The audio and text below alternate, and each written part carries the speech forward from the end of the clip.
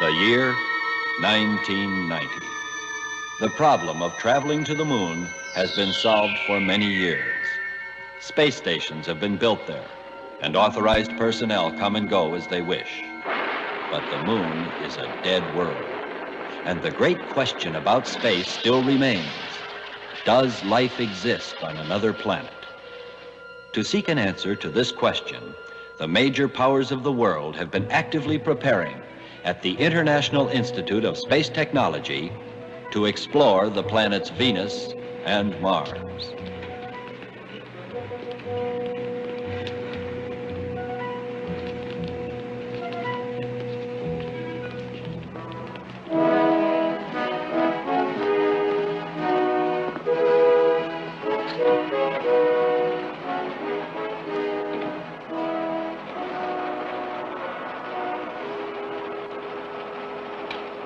Ready for lunch? Ready for lunch? Yes. Oh, great, because I'm starved. I just finished a high G session in the centrifuge. How do you feel? Not bad, considering. How's the music of the spheres today? Listen.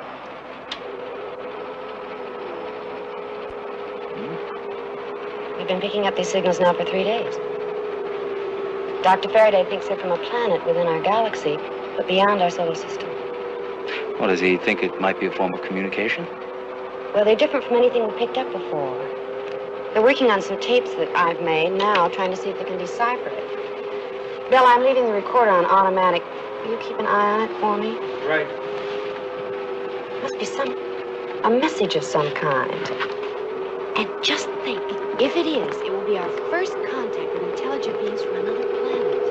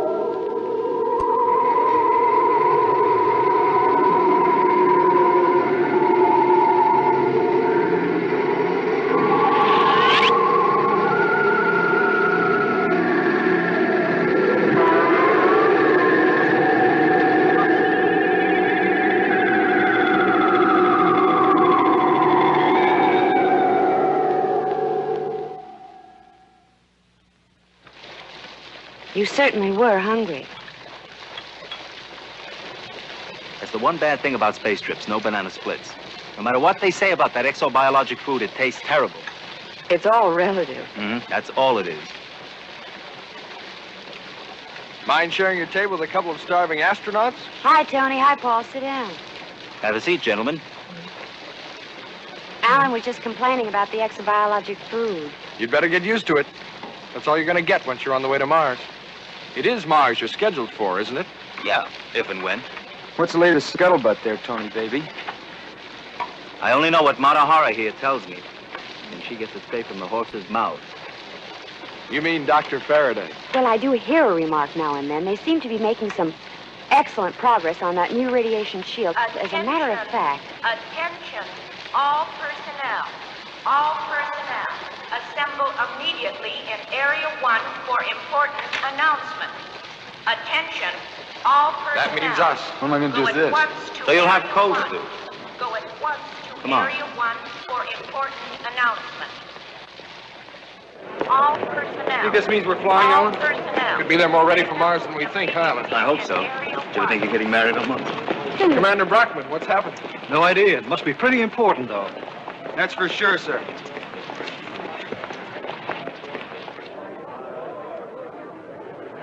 My friends and fellow workers, In the great adventure of space, I have the most important news to announce since our first successful landing on the moon 20 years ago.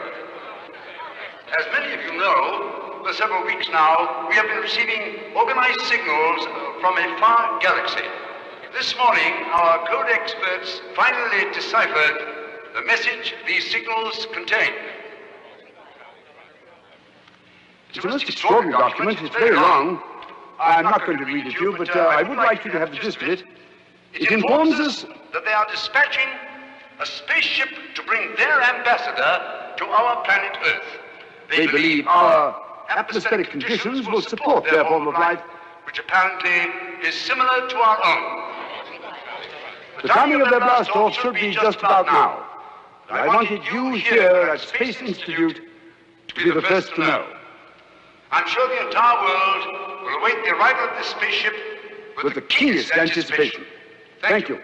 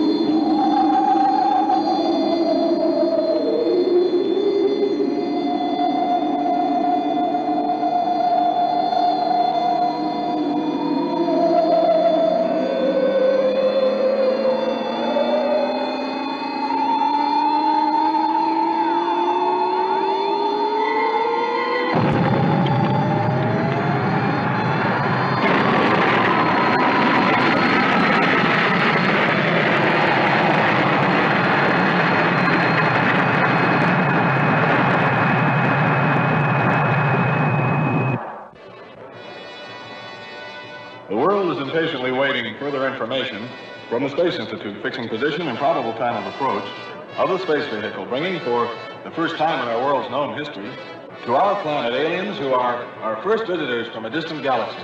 Meanwhile, at 5:18 this morning, the California Satellite Observatory reported that an unknown object has crossed the orbit of the moon and is rapidly approaching Earth. Scientists unanimously agree that this is not the expected space vehicle itself, but is a mechanical device, sent ahead by them for reasons unknown at the present time.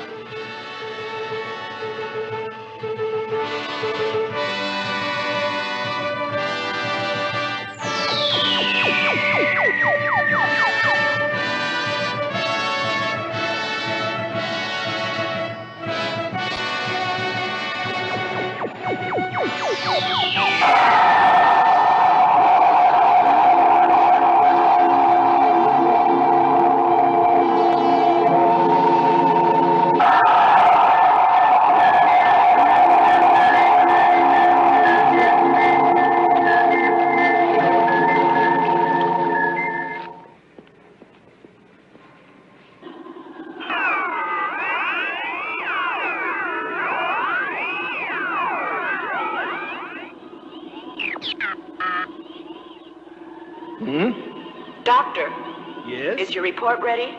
They have sent us a video log that contains a photographic record of the alien ship's entire flight.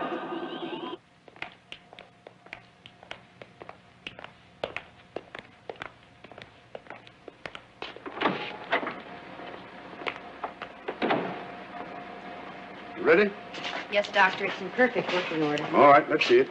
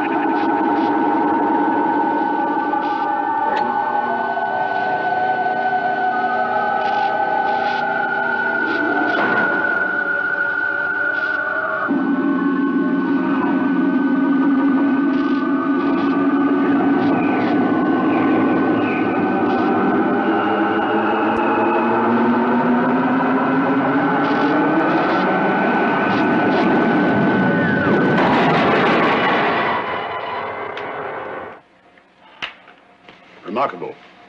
Crash landing on Mars. And this is their SOS. We are obviously in touch with beings who have a very highly evolved technology. Do you think their ship was destroyed, Doctor? No, I don't. I think there's an excellent chance that there may be survivors. But we haven't received any more signals now for 3 days. Well, that may mean merely damaged equipment. What I'm interested in is the possibility that these extraordinary creatures who have sent us this video log of their disaster may, at this instant, be waiting for us to rescue them. But Dr. Faraday, we... Attention, Dr. Faraday. Please report to your office immediately. They can't wait to hear what it's about. I intend to schedule a press conference for 10 o'clock tomorrow morning. The world wants to know what has happened, and I shall tell them. But the real question remains to be answered. What are we going to do about it?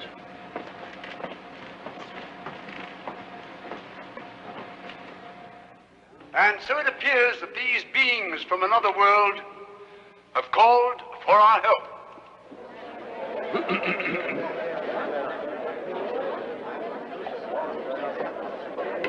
The situation may not be exactly as we would have wished, but now that the doors have realistically opened to close the gap between worlds, I feel that we are obliged to make every effort to give them our help. It is true, of course, that we aren't fully prepared to embark for Mars. The spaceship Oceano has been designated to attempt the first flight to Mars 6 months from now. I'm going to urge the heads of state of all countries to cooperate in this endeavor. Time to go to Mars is now, and not 6 months from now. And to do so, we must get those supplies to the moon.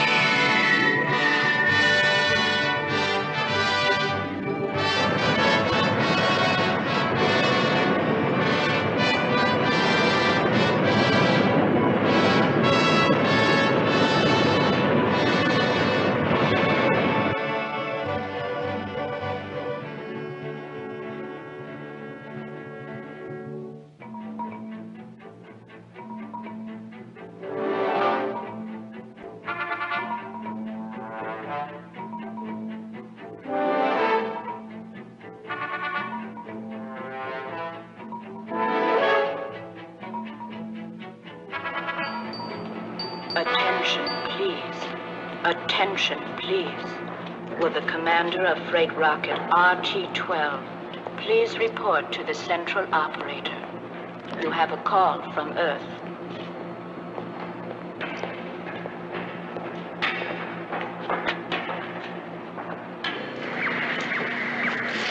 I'm sorry, Doctor. We don't seem to be able to pick up a thing. Their equipment must have been destroyed in the crash.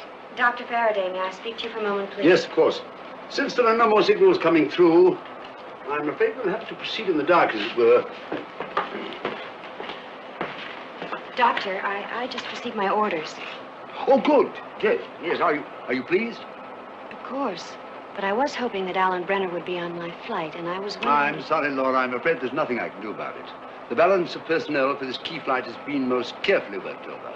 We shall undoubtedly send Brenner on the Oceano, too. I see. It's a great honor that's been bestowed on you, Laura, and I don't mind telling you now that I was one of those who recommended you. I appreciate that. Dr. Faraday, please report to the astrophysical laboratory immediately. Well, Laura, a marvelous adventure lies ahead of you. I envy you.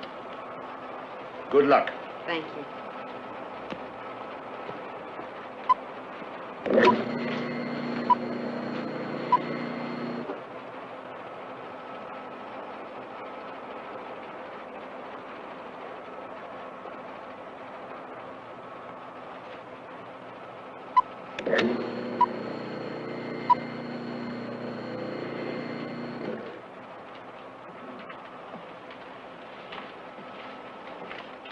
I just heard the news.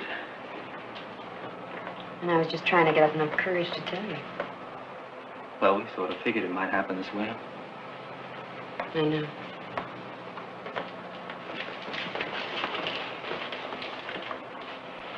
Oh, look. I'm sure I'm going to be on the next ship. I'll make a date right now to see you there. In fact, I tell you what. I'll take you dancing on Mars. How about that? Attention. Astronaut Laura James. Laura James, please report to the central conference room for a press and television interview. Hey, you're going to be the most famous girl in America.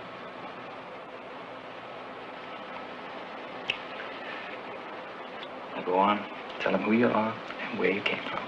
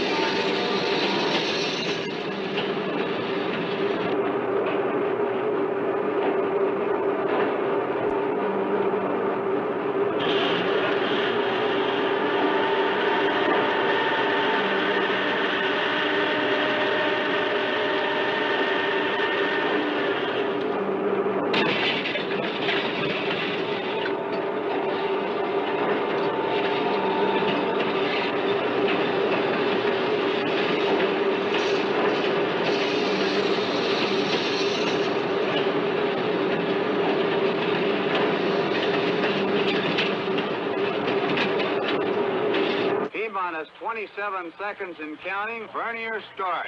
Report the ready position. 2/0, minus X-ray, 1-2. All systems green, Delta minus 1/8 seconds to start. Ready light is on. Countdown start.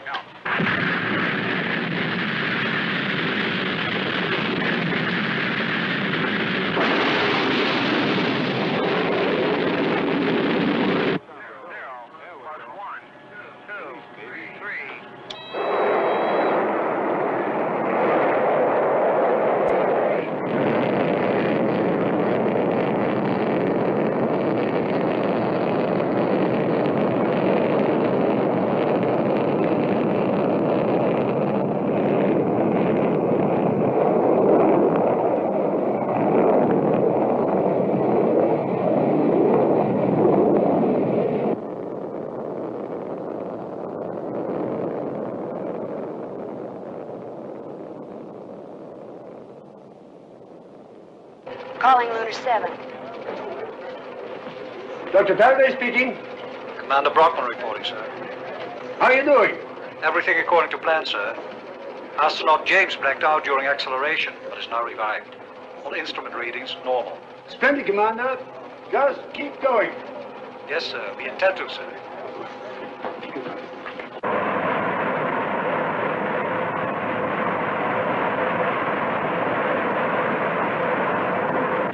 Accounting for the DH factor of drift, we've progressed 75 million miles toward Mars and are passing through perihelion to the Sun. Mars is giving off a red coloring and is becoming more vivid as we approach. It suggests that there is a really deep oxidation of the planet's major substance. How does that sound for the ship's log, sir? Very good. Accurate and rather imaginative. Thank you, sir. Maybe when we get back to Earth, you can have that published. And you'll be known as that famous writer-astronaut fellow. Well, I never thought of it that way. Oh, it's dinner time.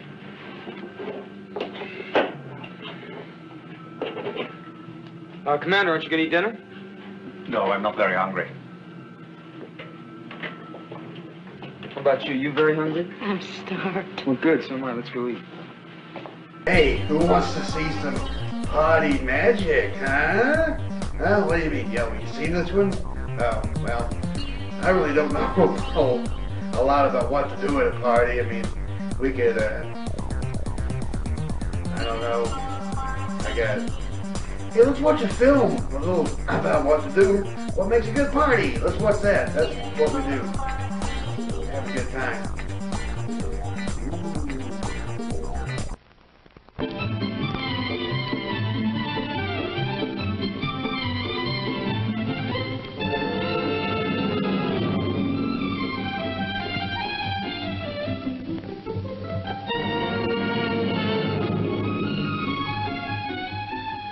Hello, Eileen.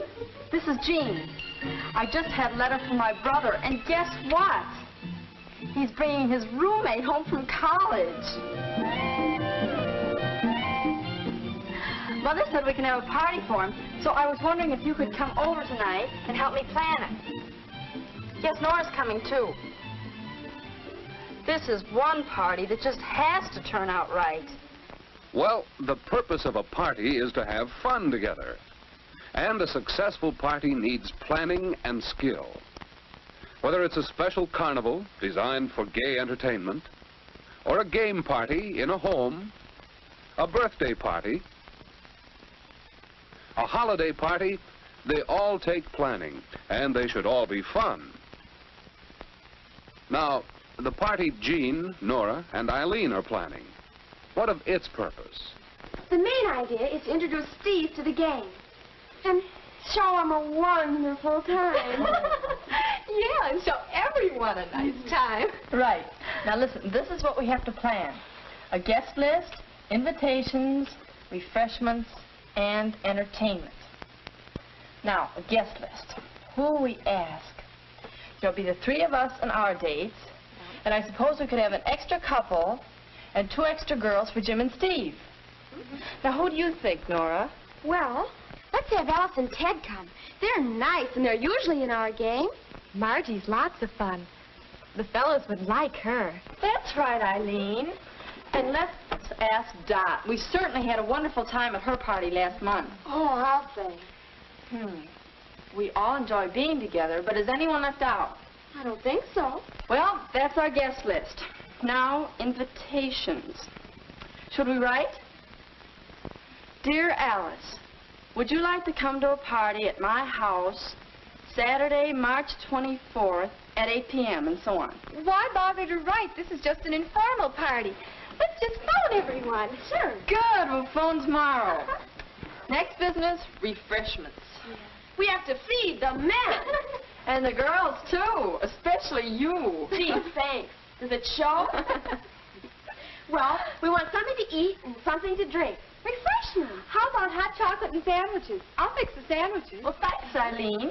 Suppose I talk it over with Mother and get her suggestions. Mm-hmm. All right. All right, now next is entertainment. We want to show Steve a good time, but Well, we don't know too much about what he likes. The best thing I know for breaking the ice and getting people acquainted is some good mixer games. Oh, but they can be such a bore if you don't have good ones. Well, let's go to the library and get some good magazines and books and find some really good games. Oh, terrific. I'll do that. Oh, good. Then this party can just be an informal, get-acquainted sort of party, and we'll have games for entertainment. Yeah. Well, there are still many details to be planned, but the basic things are settled. Guest list, invitations, refreshments, entertainment. All these things should be planned to fit together well. It's the big night. The planning and preparation will help make a good party. But what else makes a good party? It's the skill of the hosts and the skill of the guests in making the party fun for everyone. Here we are, gang. Step right in. Hi, How are you? I'm so glad you're here. Finally made it. Wonderful. First, getting everyone acquainted and into the spirit of the party. How's it done? Come in here, Steve. We'll wait here for the girls to put their coats away. Okay, Gene. Well, Steve, what do you think of our game? What you've met of them, I mean. Oh, they're swell. But what's this about me being the guest of honor? Oh, that's Gene's way of keeping you quiet. Oh, I see. Margie and Dottie were just thrilled to think you college men would call for them. Oh, a couple of campus bigwigs we are. You bet your life. Oh, I think our guests are arriving. Excuse me. I hope you like our friend, Steve. Well, I hope they'll like me. They will. Oh, hello, Eileen. Good to see you. Hey, hello. Hi. Are we the first ones here? Oh, no, Margie and Dottie are here. Oh. Hi, Gene. How you been? Hello, Paul. I'm so glad you could come. Well, you can't keep me away. Eileen, this is Steve. Hello, Steve. Hello, Eileen. Aren't you the party planner I've heard so much about? Well, and this is Paul Johnson, our star tackle. How you doing, Steve? Glad to know you, Paul. Let me take your coat. Notice Paul. how Jean helps her We're guests using get my acquainted. room. I'll go with you. Oh, no, never Well, mind. the party is off to a good start. Guests are on time. Everyone's out to have fun and to help others have fun. And when all the guests have arrived and have been introduced, the games begin. Well-planned, well-chosen games. First, a simple get-together game. Each one may ask questions and try to guess his own identity. This mixes the group well, and besides, it provides a means of choosing partners for the next game. Having fun together makes a party. This means both hosts and guests. Whenever any of the guests begin to lose interest in a game, the host should start a new game, so fun together can continue. And, of course, the guests have a part in this, too. Each one should try to make the games fun. Each should take part in what the group is doing. And if some guests forget this, well, anyone, even another guest, can help get the entire group together again. Oh, Nora, Jim started that hat-making contest that you like so much. Come on. Take your girl, we'll make a hat for her. And in the end, we're going to give the prize to the best hat. All right, now here are your materials. A hat-making contest? Well, this will reveal some talent. The party is going well again. Have you noticed some of the skills of the guests that help keep the party fun for all? Let's look for others.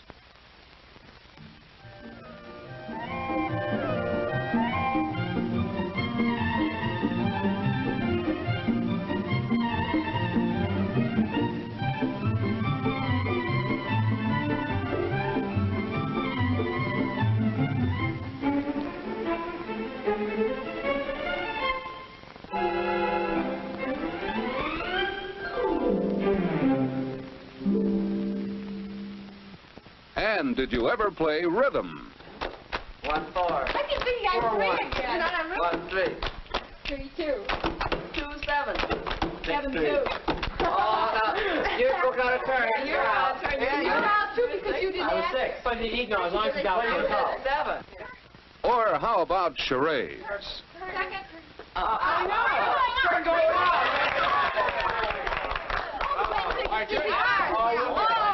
We really have a good one. And then, at just the right moment, Is anybody hungry? Everything's ready. is anybody hungry? Well, a little snack certainly is pleasant about this time of evening. Simple food, buffet style, an informal way to serve refreshments. Each one can serve himself and help the others, too. And while everyone finishes eating, a little more spontaneous, unplanned fun.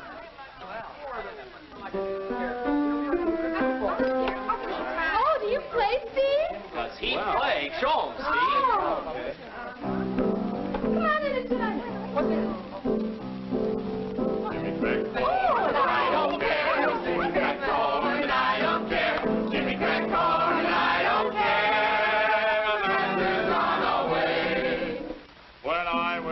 I used to wait on master and him display and pass the bottle when he got dry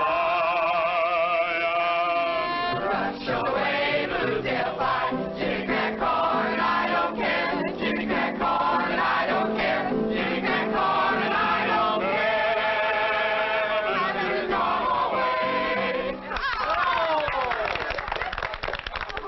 And part of a good party is knowing when to go home, soon after refreshments have been served. Now, let's think back. What made this party such a good one? What do we want to do next time? If you are going to give a party, plan that party around a purpose. Choose your guests carefully. Plan invitations, plan for refreshments and entertainment. Then, practice to be a skillful host. Make sure the party is fun for everyone. And when you're invited to a party, practice the skills of a good guest. Be on time, ready for fun. Take part in the party. Help everyone around you to have a good time. Leave on time and courteously, too, thanking your host sincerely for the good time you've had. All these things help to make a good party, a party that's fun for all. I don't care, Jimmy crack corn, I don't care, Jimmy crack corn, I don't care, the master's gone away. What's that? Something's happened to the instruments control flight room.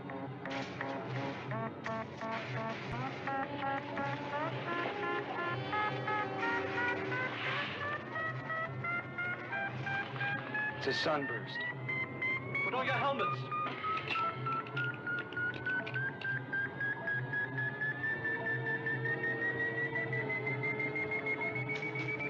Hold your visor.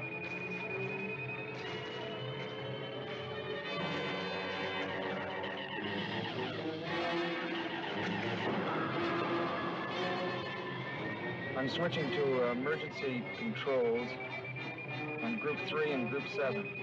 On to maximum protection. All controls are working. Use all power available. Yes, sir.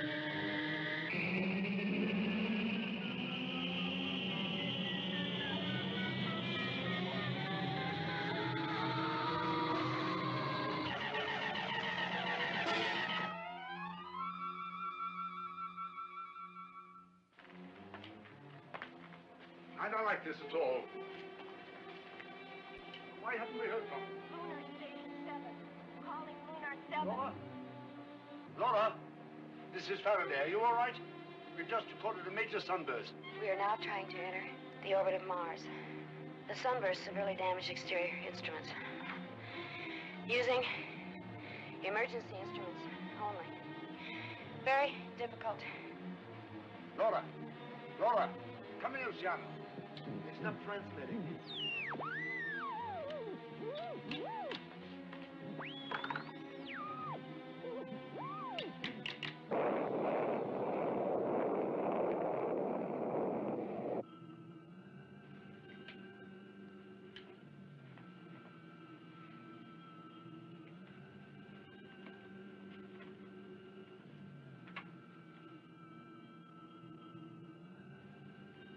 Paul?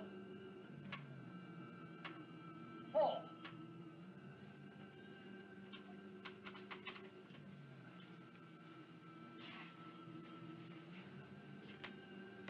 fall. Laura, are you all right? Laura? Yes. Bring the oxygenator tablets, quick.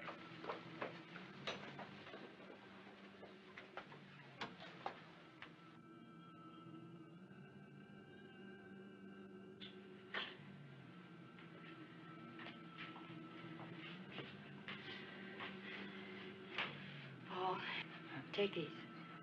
Here, they'll make you feel better.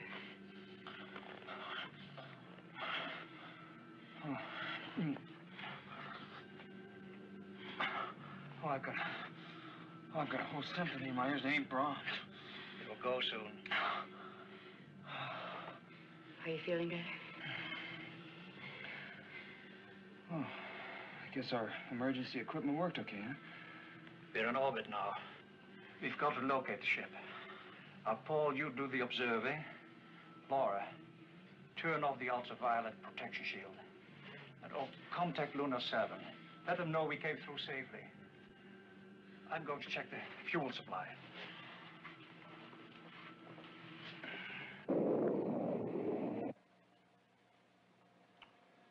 I'm very much concerned about the Oceano's fuel supply. That accident forced them to use more than they could spare. You mean they may have trouble landing? No, but it'll be touch and go on the return trip. We must get the Oceano 2 launched sooner. Lunar 7, calling Lunar 7. This is Oceano. Oceano calling Lunar 7. We read you, Oceano. Over. Laura, this is Faraday speaking. We have good news. We've located the interstellar vehicle. It is in section 18, Unit 5. Got it. We are now entering orbit position to land. We will transmit again from Mars. Well, gentlemen, our mystery should be solved very soon.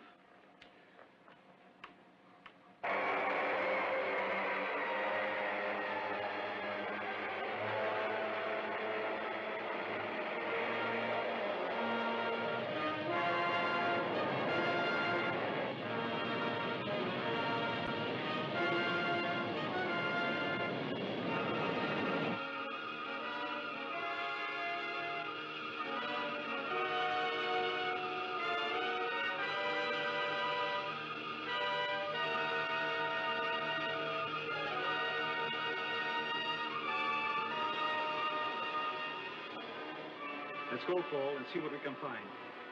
We'll stay in contact with you.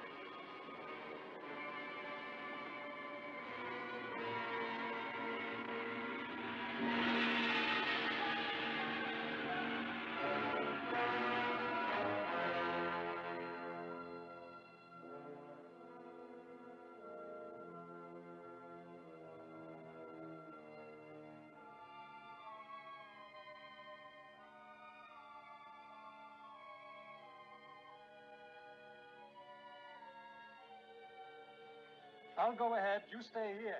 But I'll give you a signal if I want you to come on.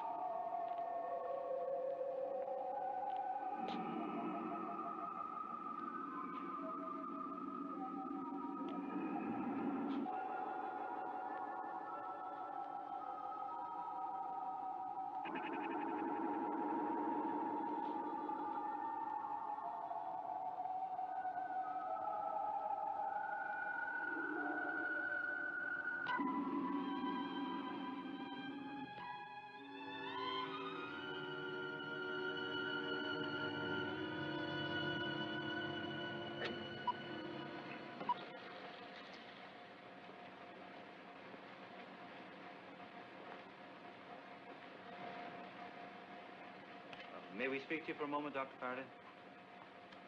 Certainly, gentlemen. What's on your minds? Well, we've been trying to figure out what's happened to the other space people. I mean, it seems there must be more than one dead man. But of course there's more than one dead man. The others must have boarded a rescue rocket, which at this very instant is marooned someplace else on Mars. It's the only possible explanation. Then we'd have to send observation satellites, isn't that correct, sir? It's the only way to find the other ship. Unfortunately, the Oceano 2 isn't ready for blastoff yet. Well, that's what we wanted to talk to you about. The rocket ship Meteor is ready to go. And Tony and I figure we can take the observation satellites on it and get them there immediately. Gentlemen, the Meteor is much too small a ship for that kind of trip. Your fuel would be all used up. You couldn't even land on Mars, much less return to Earth.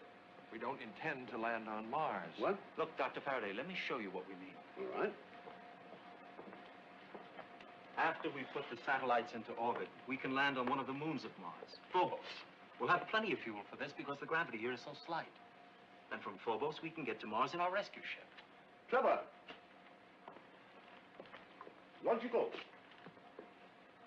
Possible, but it's too great a risk.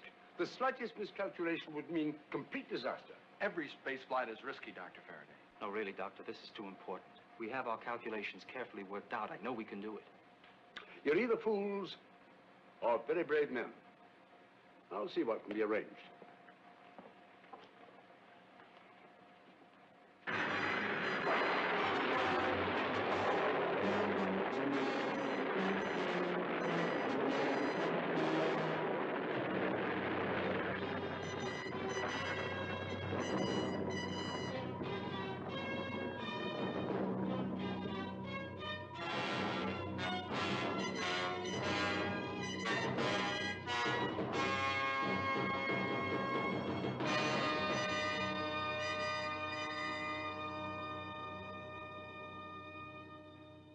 Hello, Meteor. Hello, Oceano. We have arrived in orbit. Congratulations, Tony. Let me speak to your co-pilot. There's someone here who wants to say hello. Alan can't speak now. He's releasing the observation satellites. Let's talk again at 22:30 hours. All right. Paul, Laura, come here. You can see the satellite.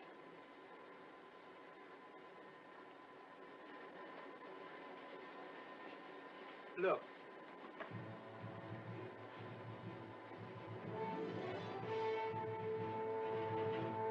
Now we'll find him. We'll find him for sure.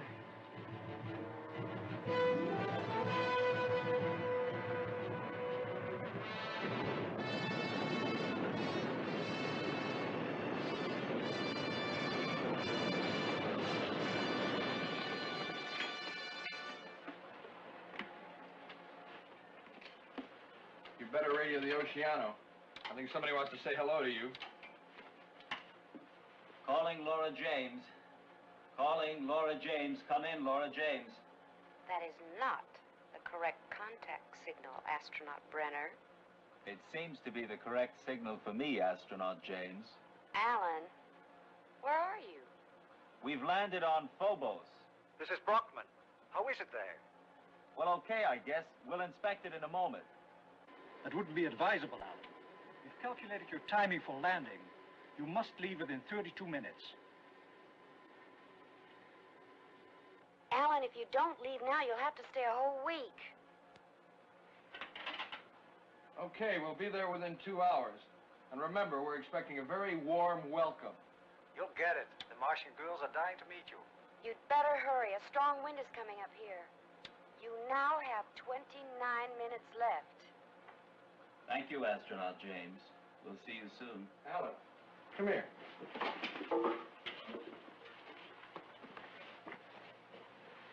What is that? I don't know. But I think we'd better find out.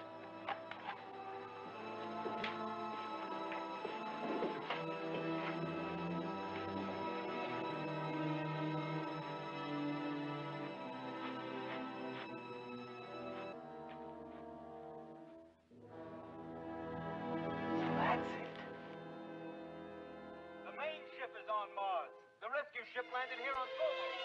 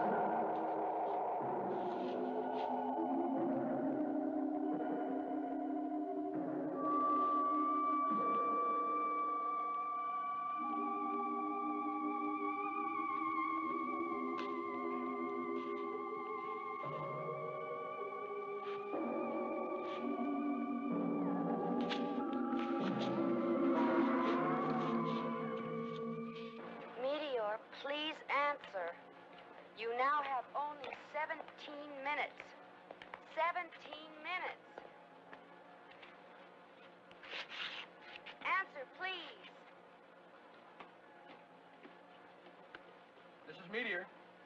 We have amazing news for you. It turns out they landed on Phobos. I don't... Who's they? The astronauts from the other planet. The rescue ship landed here, and one of them is alive. We're going to bring her with us. But your rescue ship can only carry 2 people. I know. Do you have any suggestions? Hey, what? This is something we've got to decide between ourselves, Tony. You heard Laura. 17 minutes. 16 now. Well, I know, but... We've got no choice, Tony. The rescue ship can't possibly carry more than 2. And this being is the whole reason we came here.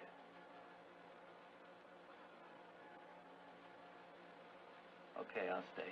There's a decent chance that Oceana 2 will get here in time. No. So you go ahead and take her. No, that wouldn't be fair. Look, we don't have time to argue. If we miss the start, all 3 of us might die. Okay. Let's flip for it. All right, if it'll make you feel better. I haven't got any coins. All I have is paper moon money. My old American good luck piece. Call it. Heads.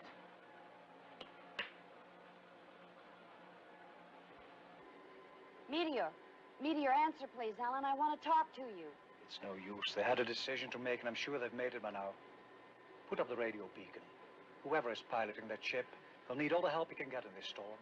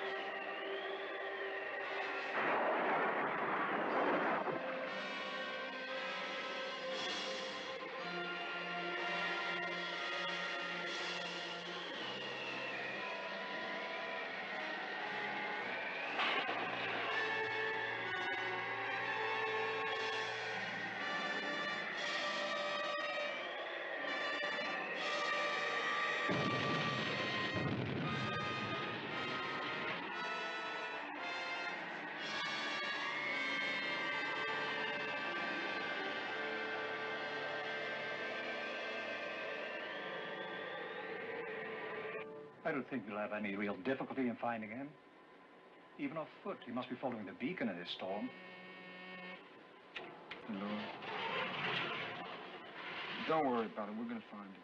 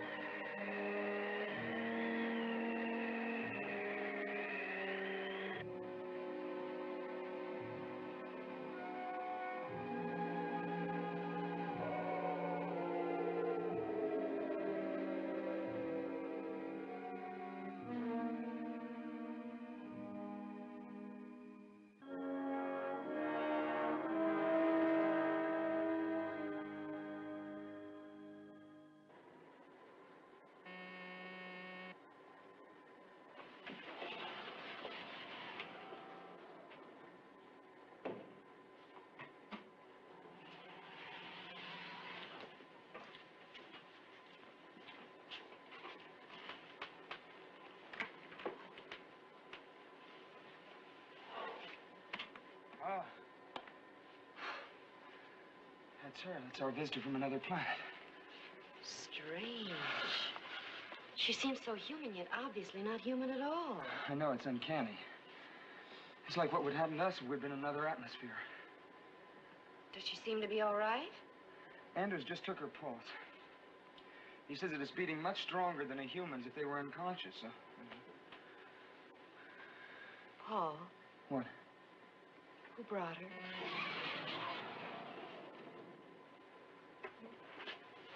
Alan. Oh,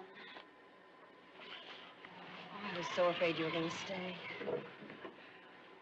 Are you sure, Commander, that there's not going to be enough fuel? I'm sorry, Alan, there isn't. Enough for what?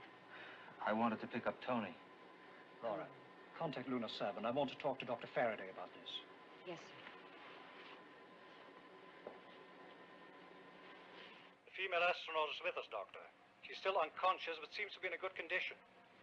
We're very thrilled by your success. Congratulations. Then you'll blast off immediately. Yes, Doctor. But we're very concerned about astronaut Barata. He's marooned on Phobos, and we don't have enough fuel to pick him up. What's the status of Oceano 2? Oceano 2 will be ready to blast off this week. It seems to me that if Barata uses his emergency ration sparingly, he ought to be able to hold out very well. Thank you, Doctor. We'll convey that message to him. Godspeed, my friends. We'll see you soon, Doctor.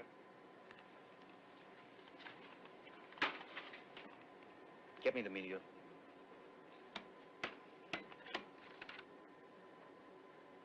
Hello, Meteor. This is Command Ship Oceano calling. Hello, Meteor. This is Command Ship Oceano calling. Answer, please. Tony, this is Alan. Listen, Tony, we have good news for you. Are you listening? Please answer. Meteor calling Spaceship Meteor. This is Command Ship Oceano calling. Why doesn't he answer? Are you sure you're sending properly, Laura? Yes, Alan. Who's sending for him? We'll just have to keep trying until we get him. Hello, Meteor. This is Command Ship Oceano. Answer, please. Tony, are you there? I have important news for you. This is Meteor. Do you hear me? Tony, we do hear you. Why haven't you answered? I went outside to collect some soil samples. I'm going to set up a little lab here. Keep myself busy for a while. That's great, Tony. Because, listen, we have good news for you. Oceano 2 blasts off in a week. And Dr. Faraday says it can get to you. Just don't eat too much. Thanks, I won't. You're going to be okay, Tony. Yeah. You have a good trip back, you hear? Take good care of your passenger. Yeah, we will. Listen, Tony, we're going to have to blast off right now. So, over and out. Over and out.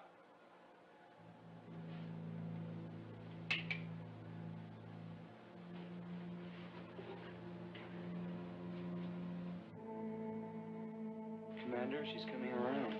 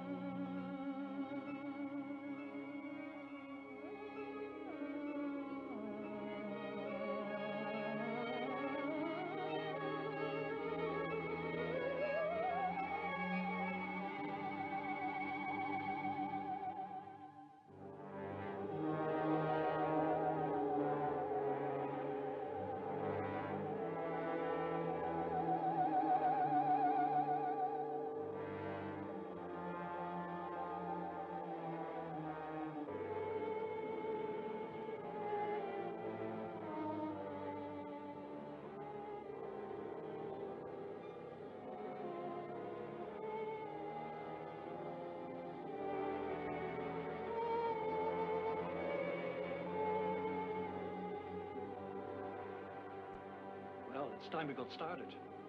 Alan, prepare the navigational chart. Yes, Commander.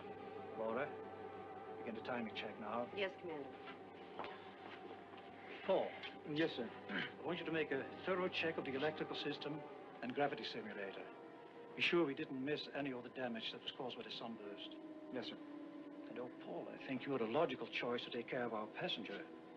I thought of suggesting it to Laura. But it seems our visitor doesn't get along very well with her own sex. Yes, sir. Well, I'll do my best, Commander. You can count on me, sir. I'm sure you will.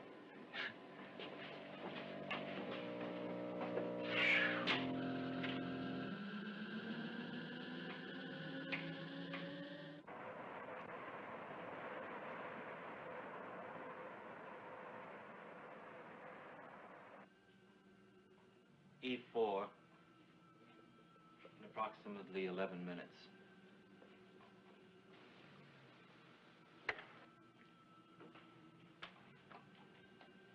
D1.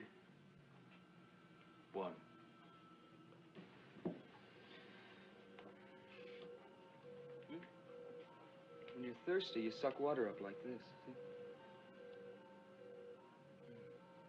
Now you try it. Go ahead. It's all right. Look, like this. Go ahead. That's very good.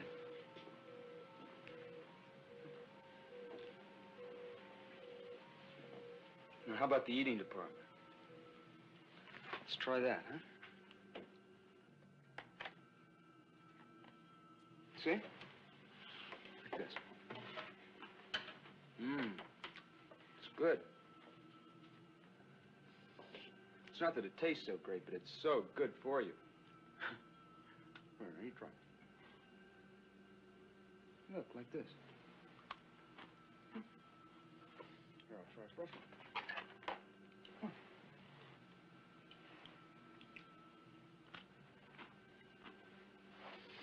I think we're gonna have a little trouble in the eating department, sir. How's she responding to the ship's atmosphere? Is it giving her any trouble? No, she seems to be responding fine, sir.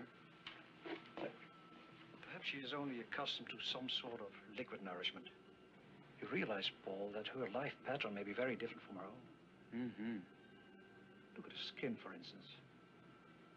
It appears to have a high chlorophyll content. She may, in certain respects, be more akin to plant life than animal life as we know it. She may even take in some nourishment from the atmosphere through her skin.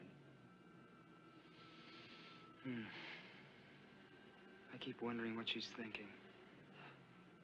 Well, Paul, the answers to all these questions science will give us when we bring her back to Earth where they can do adequate tests. In the meantime, though, there is something I can do that may tell us more. What's that, sir? I want to study a sample of her blood under the microscope. Laura, syringe ready?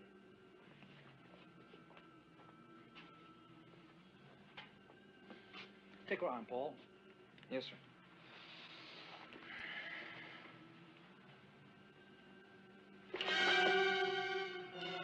What's the matter? We're not going to hurt you. I'll get another hypo, Commander. No, Laura, wait.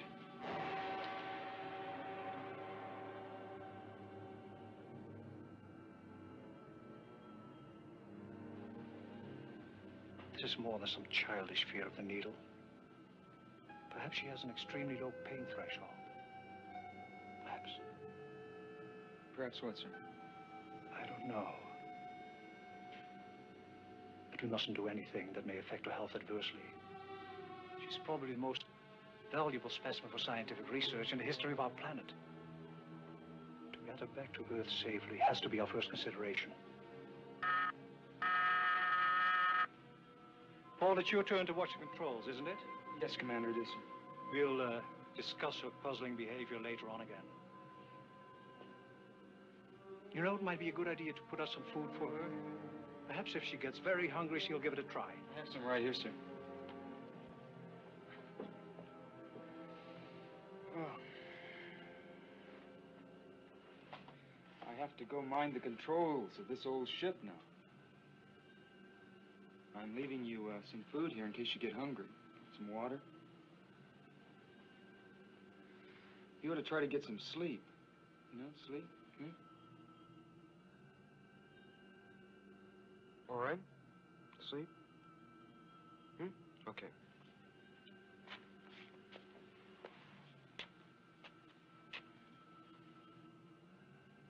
I've spent more time with her than the others. And I think that I've noticed something about her that the others haven't noticed yet. She has...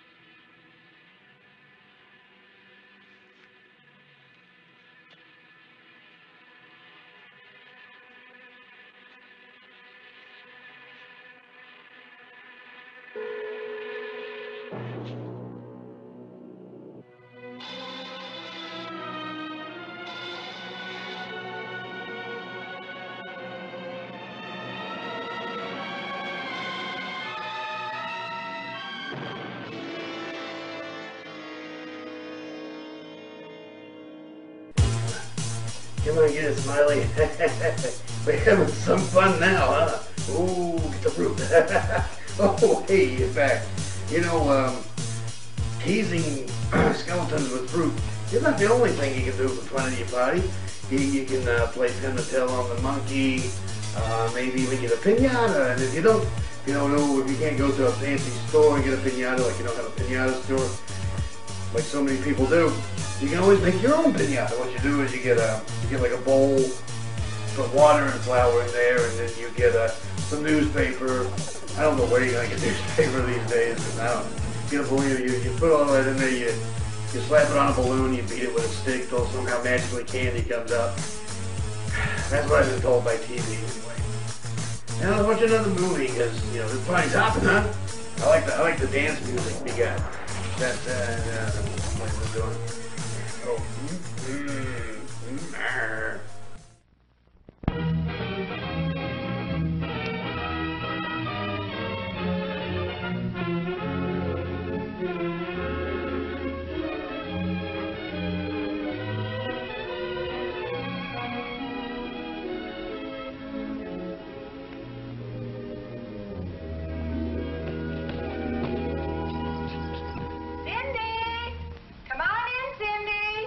Yes, we'll have to finish the game tomorrow afternoon. Tomorrow? I'm going to Mary's party tomorrow, aren't you? A party? Why, I didn't even... No, I don't like parties. I never have any fun at parties. I was kind of hoping you'd go. Parties are more fun when all your friends are there. Cindy! Well, I better go. I'll see you. Here's your ball.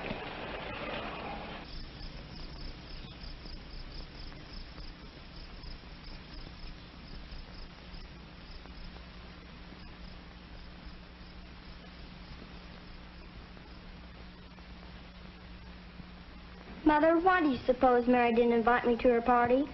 Are you sure you didn't get an invitation? Maybe they thought I wouldn't want to go to a party. They probably thought I wouldn't know how to act. Hey, now, your name's Cindy, not Cinderella. You'll get an invitation to the party. There's just been some mix-up. Wait and see. Oh, it's not important anyhow. Good night, Mother. Good night, Cindy.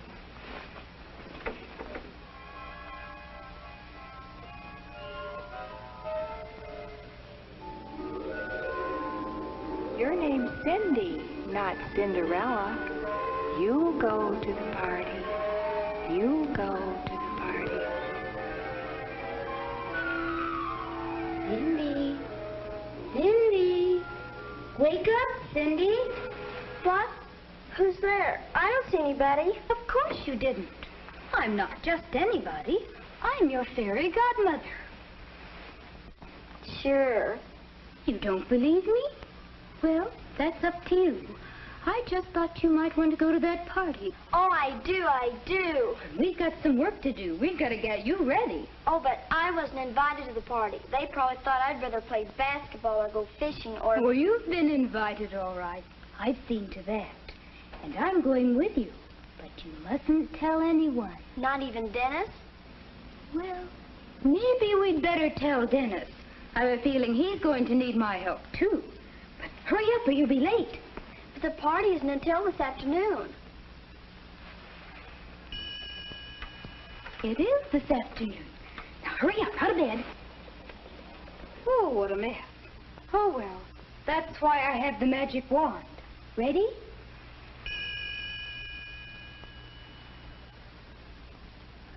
Oh, but this isn't my very best dress.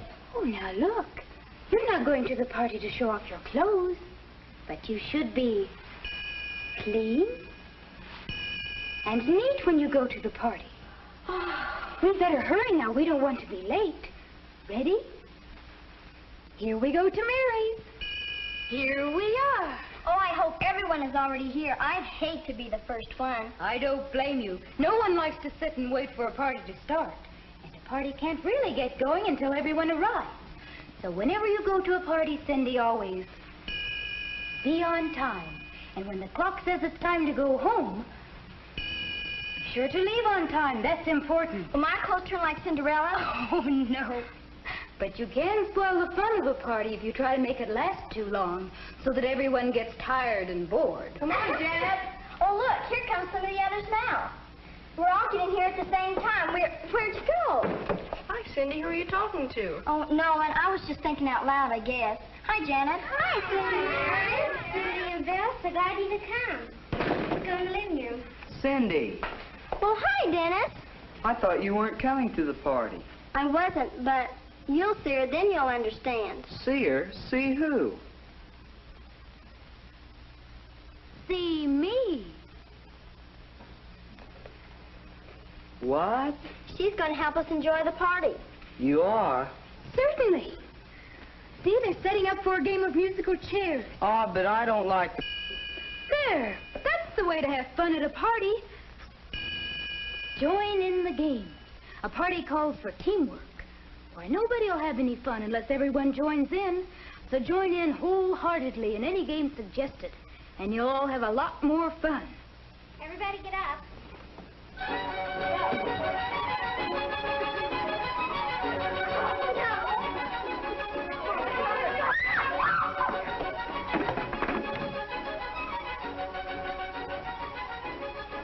Oops.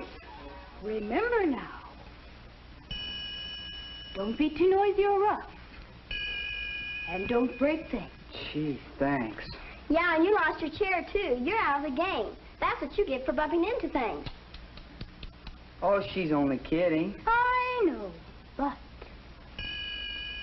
don't tease or make fun of others. Not even your very best friends.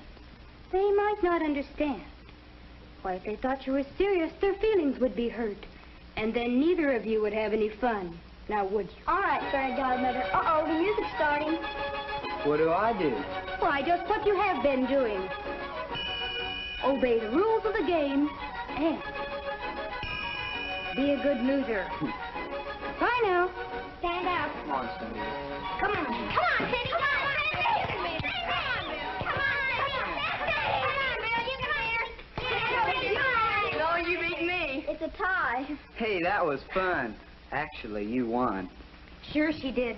But here, Cindy, you show him what I whispered in your ear. Just as I sat down in the chair, she said,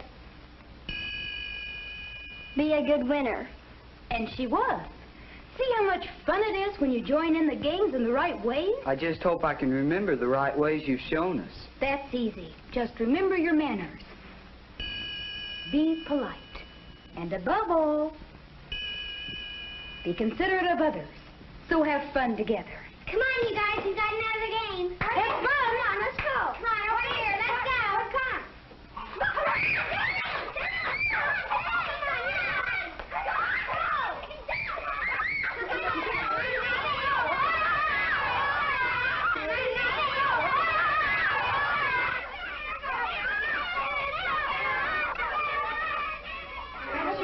Come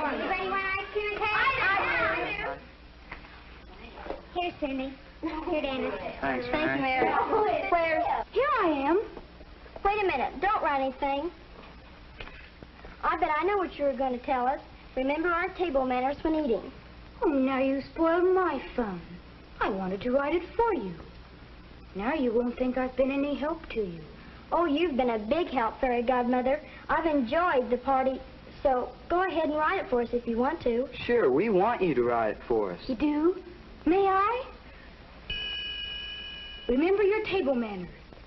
You didn't really need my help. You knew it already. I guess you don't need me anymore. I may as well be going. Oh, no. Oh, yes. You can't see or hear fairies unless you need them. And you don't need me anymore. But you will remember to leave on time, won't you? And you'll remember to thank the hostess. And whenever we go to any more parties, we'll remember to be clean and neat and to be on time. And we'll be considerate of others, too. We'll join in the games. And to obey the rules. And make fun for everybody, not fun of anybody, or be too noisy or too rough. And we'll remember our table manners when eating. You'll always have fun then, because parties are fun when everyone is considerate of others. Goodbye now. Don't go. Don't go. Don't go. Don't go. Don't go. Cindy! Don't go. Wake up, Cindy! Oh, Mother, I just dreamed that... Cindy, here's Mary's sister, Nancy. She just came by to tell you that she was supposed to deliver your invitation to Mary's party 3 days ago, but she forgot. Wasn't it nice of her to come by so early this morning to tell you about it? Oh, yes. Oh, thank you so much.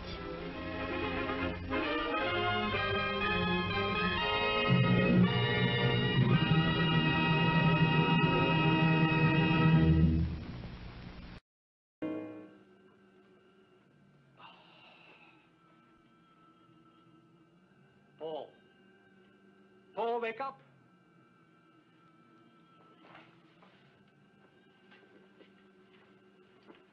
What's the matter? Laura, Alan, something's happened to Paul.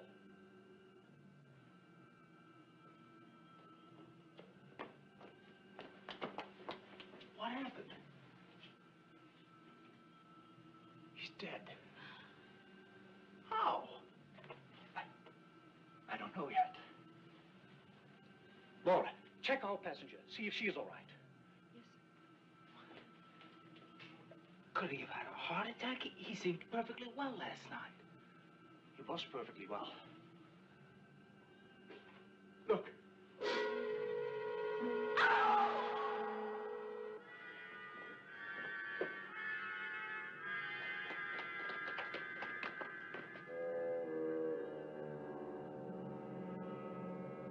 Now we know how she feeds, at least. She's a monster.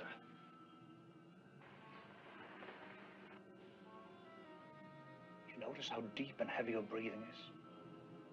She's gorged herself of fresh blood. And now she's digesting like a boa constrictor that has swallowed a whole animal. She may remain like this for days. It's fascinating. Fascinating. It's horrible. We ought to destroy her right now. Oh, no, Alan, she's much too precious for that. Besides, how can we expect her to conform to our ideas of proper behavior? She's not necessarily aware that she has done wrong. Wrong from our point of view, that is. But she's much more than just an animal. She comes from a highly evolved planet. Technologically evolved, yes. But what about their social structure? Moral concepts, as we recognize them, may be non-existent in their society. They may be some sort of intellectual insect. Which feeds on human beings. Not ordinarily, no. They probably feed on the blood of some lower form of animal life on that planet, as we do on ours. No, not on blood. Oh, Alan, isn't such a difference between blood and a rare beefsteak? All right, but what do we do? Take turns playing dinner for her? I don't think that will be necessary. We have a good supply of blood plasma with us. We'll use that to feed her.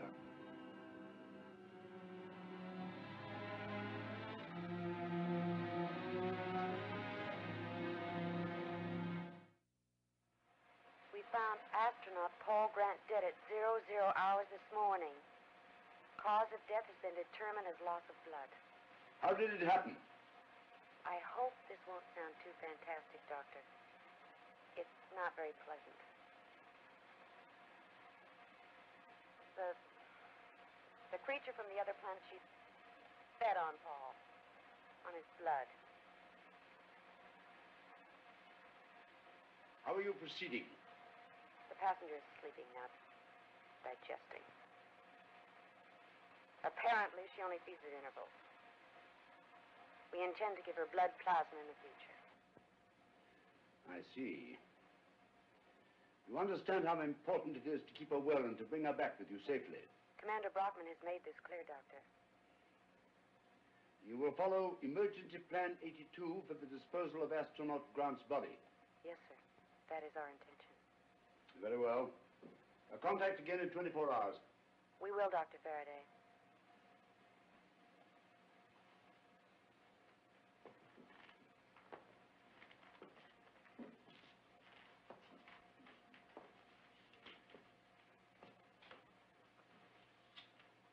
One should not be shocked by anything we find out there. Gentlemen, the particular nature of our visitor from space for the moment does not go beyond this room. No, sir. Bradley? Yes, sir. Notify next of kin of Paul Grant's death. This death in line of duty, cause or causes unknown.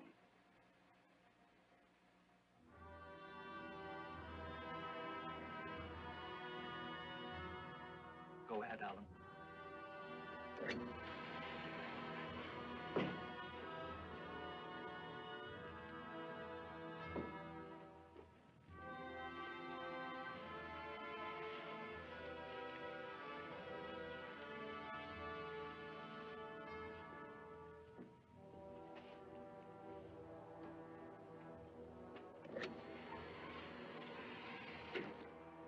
Read now, Laura.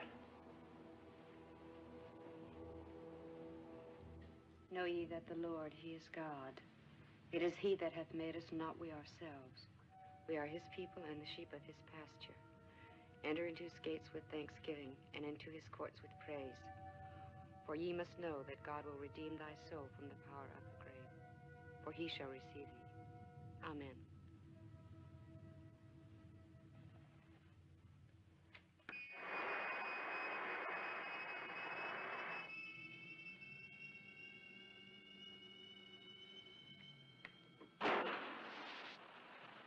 Into the wastes of outer space. It's a fitting grave for an astronaut. Laura, will you check the automatic pilot for me? Yes, sir.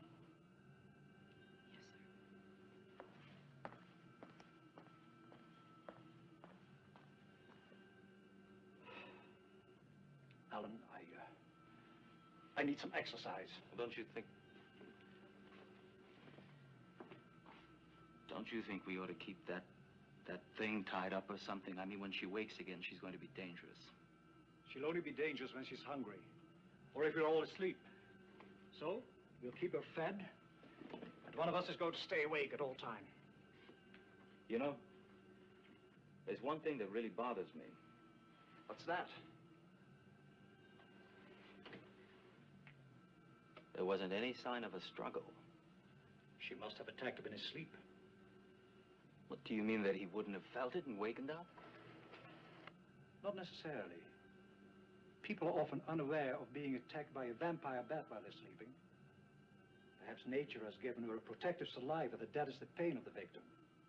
Then afterwards, because of the lack of blood, consciousness never returns. No, Albert, I don't think it is a mystery that there was no sign of a struggle.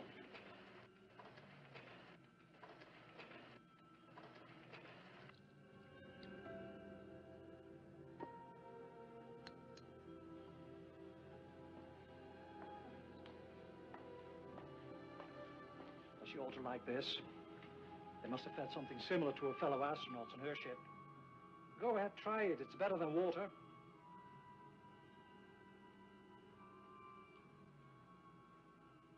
There, you see? She'll be well fed, you'll be safe, and we'll bring a healthy specimen home with us. And if we run out of plasma, Commander? But in that case, we may have to take turns in contributing to her well-being. Oh, I know it sounds ghoulish, but is it really so different from having a patient aboard who needs frequent transfusions?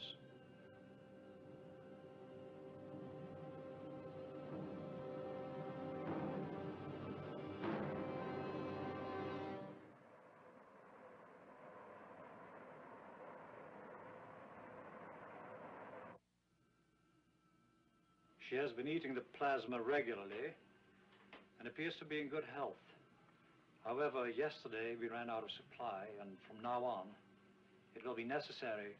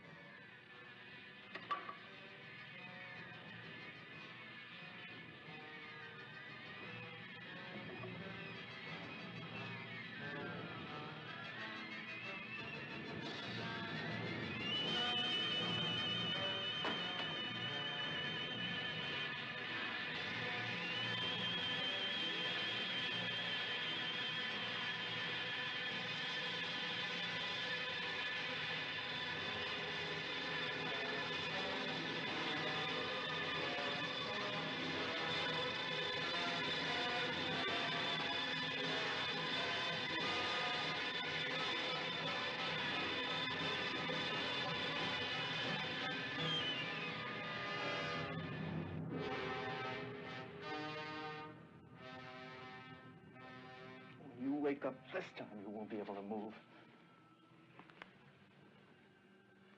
Look at it.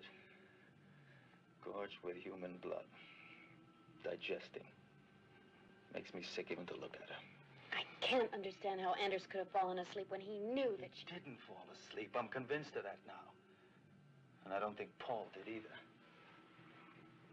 She does something. I don't know what. A kind of hypnosis. Some strange mental power that we don't have. I sensed it from the beginning. And it's deadly. Alan, I'm really afraid now for the first time. Well, don't be. We're going to get back to Earth, all right. And we're going to take our monster visitor with us. I only hope they know what to do with her. You are close enough now to retain Commander Brockman's body on board with you. Now, after you land, it might be instructive to perform an autopsy. Yes, Dr. Faraday. I trust you're taking the utmost precautions from now on. Absolutely, sir. Now, your best landing location will be the Earth. We'll go into orbit for 24 hours and then receive final instructions. After today, change your radio contact to the Space Institute frequency. I shall be leaving for Earth almost immediately. Is that clear? Yes, Dr. Faraday. We'll see you very soon. Good luck. You'll need it. Things are going very badly on that ship. Very badly indeed.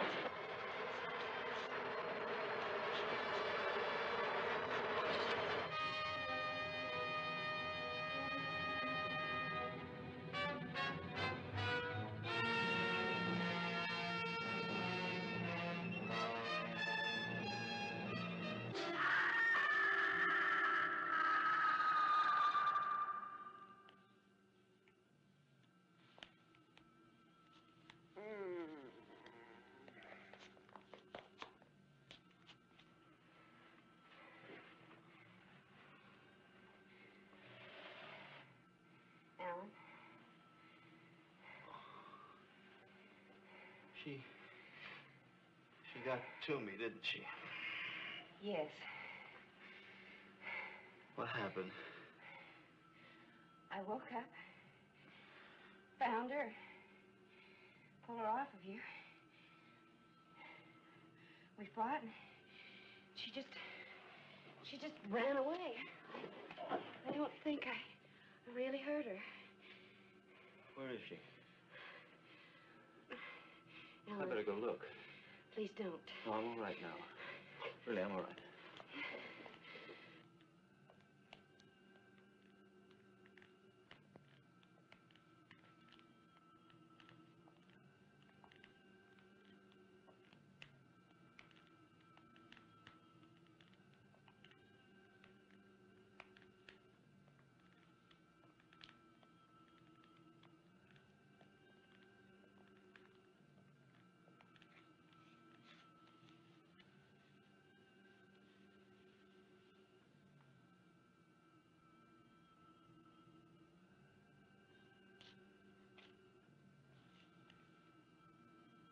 What's happened to her? No, don't come any closer, Laura.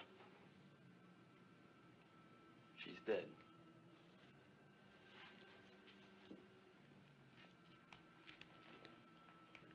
Now I know why she wouldn't let us take that blood sample. Why? She's bled to death. All you did was scratch her, and she's bled to death. She's a hemophiliac. Perhaps she was some sort of royalty where she came from. A queen, maybe.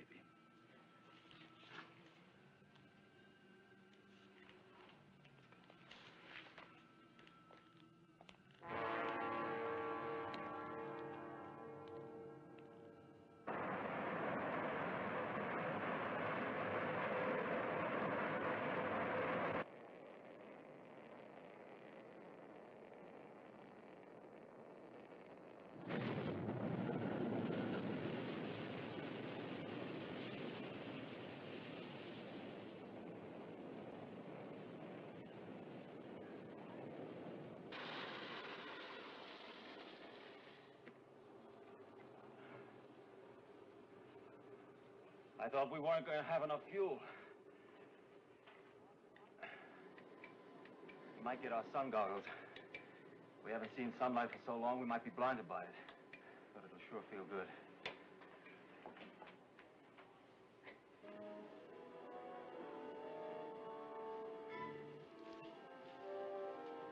What is it?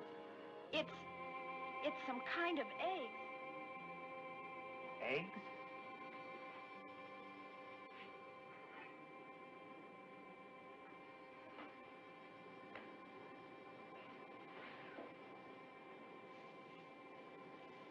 That's it. That's why they sent her. She wasn't just an ambassador. She was a queen. A queen bee. Maybe this is how their society is set up. A queen who does all the breeding. Or maybe their planet was dying and they just sent her to bring her kind to Earth. Nora, we have to destroy it. But Alan. But don't you realize what they were trying to do? They sent her to Earth to find a new feeding ground for her race. To them, we're just animals to be eaten. We can't let these creatures breed on Earth. Alan, that's not for us to decide. Scientists from all over the world have been waiting for us to bring back something living, and they'll keep them under control.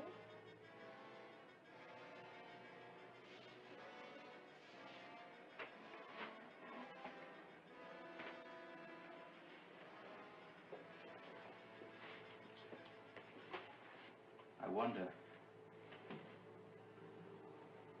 Besides, it's too late. It's just as I thought. She has them hidden all over the ship.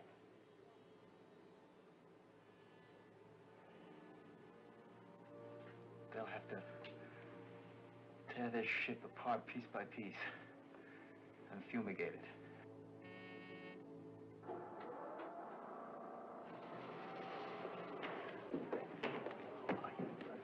Doctor, we've got to warn you that we discovered the whole ship is infested with the eggs of that creature, and they're alive and growing. Wonderful, wonderful. Where are they?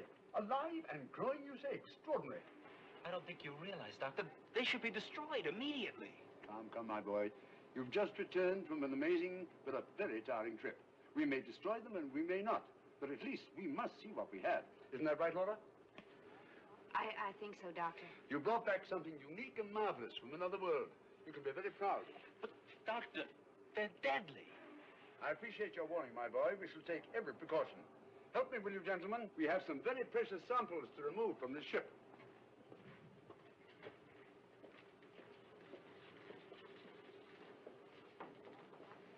Well, I tried. They're scientists, Alan. They know what they're doing. I hope so. Come on, let's touch Earth and feel sunshine on our faces again.